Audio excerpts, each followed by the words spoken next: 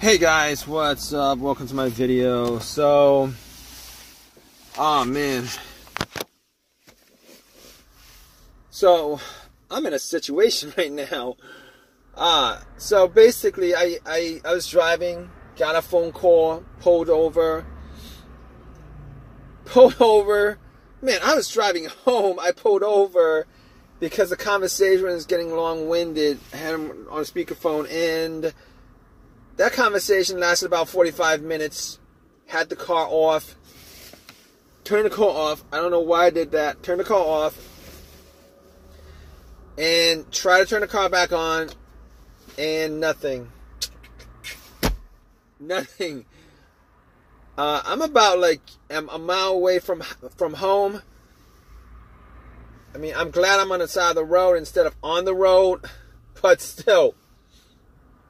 My car is not starting, and this situation sucks because I gotta get home. So basically, this is not the first time I've had this situation. I've had this situation maybe like twice in the last 2 months, and every time I try to start it, it eventually started up. But this time, I tried starting it like 15 times. And nothing. I just keep on trying to start it 15 times. Nothing. I just keep on hearing a click. Every time I try to start it up, I just hear a click. So I'm like, okay. Probably the battery. So I got out. And put my headlights on. My headlights are pretty bright. So, I'm thinking to myself, I can't really tell whether it's the headlights that's actually, whether the battery is the situation, why I'm in this situation. I was thinking to myself, maybe the battery is the reason why I'm in this situation. Man, I'm actually I want to get back home, man, because anyway, I couldn't really tell for 100% whether the battery was the issue. So what I did was I went to the back and I got my jumper pack that I bought a couple weeks ago. It's charged up 75%. Good enough. I popped it on. Tried to start it. Nothing. Same situation. All the lights work. The radio works. Blower motor works. Everything in the car works, including the alarm, and I can't get the car started. So basically what happens is I can't get the car started. So anyway, I was thinking to myself, why is this car not starting? And I noticed that the terminals were really dirty. So I went to the deli around here. I got a can of Coke. Pretty much poured Coke on the terminal itself. Took some paper towel, wiped it. It looked pretty clean. It sizzled a bit. Looked pretty clean. I thought I pretty much cleaned it up. And went back to my car, tried to start it. Nothing happened. Okay, so I was thinking, jumper pack at 75%, even if it was weak, I should have at least heard like a weak start or something like that. A weak crank. Did not hear a crank. Did not hear anything. No weak crank. Nothing. Just a click. So at that point, I was thinking, okay, fine. It was just a click. I can't really get somebody to jump my car because they'd have to double park. I'm actually on the street. I actually asked a couple of people, but that's not going to work, man. None of them have other jumper packs on them. And they're not going to risk their car just to give me a jump on the street. So that sucks. I mean, I can't say 100% it's not the battery, but still. So I'm thinking about other stuff. Other stuff like what could be causing it? Could it be the alternator? I don't think it's the alternator because when I put the battery pack to it, power pack to it, the car should have just started up And once I took the cables off, the car would have died out. Then, and at that point, I would know that was the alternator. Because normally the alternator dies out when your engine's on. Whether you're driving on the road, idling, whatever. Normally, that's when the alternator goes out on you. But in this situation, you know, my car wasn't on at all. And putting the battery pack on there, it should have just cranked the car up and it would have run. It would have ran until I took the battery pack off, I think. But okay, figure out that that's probably not the battery, and probably not the jumper cables. What else could it be? I was looking at the fuses and the relay. So I'm thinking, okay, I'm gonna Google where the relay is. I Googled where the relay is in the fuse box. I pretty much swapped out, because I couldn't actually do any tests. I swapped out the relay with another relay with the same number, the same serial number or whatever. Swapped it out. Hopefully, was hoping that would start. It didn't start, and I couldn't.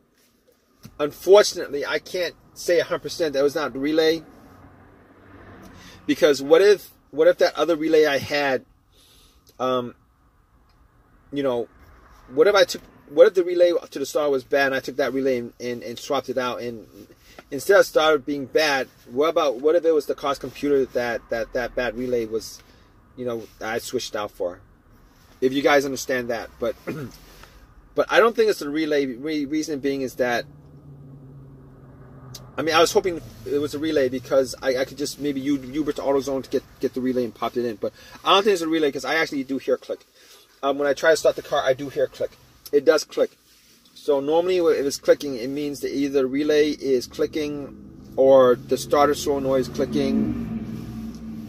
And normally with those situations, there's electricity relaying, for lack of a better word, from the battery to the relay to the starter. It's just that the starter motor is just not engaging. All right. So I was thinking to myself, okay, probably not the relay at this point. I was looking at the fuses, a couple of the fuses. I had a flashlight, looked at the fuses just to see if there's any burnt out fuses. Didn't see any burnt out fuses, but at that point I was thinking to myself, I've had situations where my fuse blew and my car wouldn't start. Those two situations were as follows. All right. One of those situations, I had no electricity in the car whatsoever, and found out that it was the relay that connected to the. It was a main relay. It's a number one main relay on the fuse box that connected from the battery to the fuse box itself. Once I swapped that out, the car started no problem. Unfortunately, here. And I'm saying unfortunately because if that was the case, I would just be able to just swap out the relay. Unfortunately here, that's not the case, because I am getting electricity all over. Everything works. Everything works. Except the car's not cranking. So that's not the problem. And then the other situation I had with the relay issue was the car would crank. It wouldn't crank over. It wouldn't start. It would crank. It wouldn't start over. It wouldn't crank. I mean, it would crank, it wouldn't start, it wouldn't turn over. That relay, as far as that issue was concerned, it was what was it? It was the fuel pump. I think it was the fuel pump. Fuse. Sorry, I keep on getting the relays and fuses mixed up. It was a fuse. I'm talking about fuses right now. It's the fuel pump fuse that was blown. Okay, main fuse.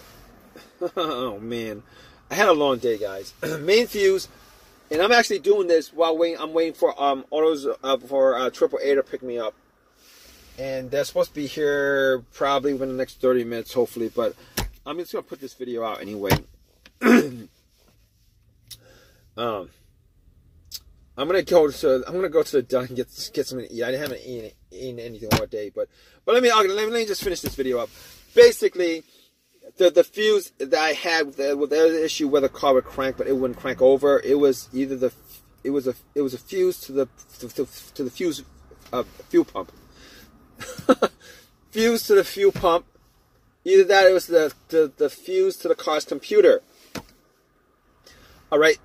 However, this is not the case here because this car is not cranking at all. It's not cranking, so I know it couldn't be any of those other fuses. Now, it could be another fuse, but I don't have a fuse tester to test it out, so I can't tell 100%. Right now, I'm thinking it's probably the starter. That's what I thought to begin with. I was hoping not. Reason being is that it would really suck if it was the starter, because I replaced that starter like 6 months ago. I replaced that starter 6 months ago, and I probably put in maybe 8,000 miles on it over the last 6 months, and it would disappoint me greatly to know that the starter is the issue here, because I had the same issue 6-7 months ago, and now I'm sitting here with a starter that's no older than 6 months. But I will say it was a refurbished starter I bought from AutoZone for $150. Probably should have just shelled out the $300 for a brand new one. They're all warranted, lifetime warranted or whatever. But here's the thing about it. I had this conversation, I think, with somebody a while back as far as refurbished stuff is concerned. Refurbished starters, refurbished alternators, whatever it is that's refurbished. What they do with these mechanical parts is they'll just swap out the part. They'll just swap out the part that's broken. They won't replace everything on either the alternator, starter, or whatever. All right. So what you're getting is a starter with, a part that's brand new on it, and everything else has 150,000 miles on it, or whatever it is, whatever mileage you had when you gave it to them. So that really kind of sucks. I'm hoping that's not the issue here. Now, granted, I have had issues in the past where my alternator was a refurbished alternator, and right from the start it was having issues. Didn't figure that out until I did an alternator test as far as trying to figure out what the voltage is on the alternator. Tested that out and figured out that the alternator was the issue. Had to replace that within 3 months of having it put in. But as far as this issue is concerned, I could go out and possibly try to knock on the starter and see if that actually starts up. But it's cold out, and I already caught AAA, so I'm not going to do that. Thinking about that, I'm probably not going to do that right now. But I'm going to keep you guys updated. Thanks for watching this video. I'm going to keep you guys updated on this issue. Alright guys, so it actually took AAA like 2 hours to get to me, and got my car towed to my house, and I actually did the test on the relays. Had to buy a brand new relay from AutoZone, popped it in, and that didn't change anything. Tested out all the fuses, that didn't change anything. Cleaned out all the terminals, cleaned out my negative line, popped it back in. Everything's all clean, nice, clean. Put it back in, nothing. So what I ended up doing was I ended up, taking all the parts out, got to the starter. Before I unbolted it, I actually hooked up a line from the battery to the terminal of the solenoid. Try to jump it, try to see if there's anything, if it was moving or not. Nothing happened. So at that point, I knew it was the starter. I took the starter out. Went back to AutoZone, told them about the situation. I basically had a couple of words for them, telling them, your stuff sucks, but they don't actually build the starters. They actually just sell them. So I went nowhere with that. I was hoping to get a brand new starter out of that situation. A brand new starter, not a refurbished starter, brand new starter. I was hoping to get a brand new starter from that situation, but wasn't able to convince them to do it. So I actually got another refurbished one. If I had a choice, I probably would have gotten like used one, OEM used from eBay or whatever, but just did not have the time for that. So popped it in, Everything works now. Everything works fine at this point. I'm just hoping that, you know, this doesn't happen again until like 150,000 miles down the line, crossing my fingers on it or whatever, because it took me a couple hours to change it up. It took me a couple hours I wasted a lot of time on this actually. That was probably, I'm down to two tows from AutoZone at this point. I think I got the golden membership or whatever, but I'm down to 2 tows from AutoZone at 2 tows from AAA at this point. Anyway, I hope this has helped you guys out as far as, you know, if you guys are in the same situation. I really hope this has helped you guys out in some way.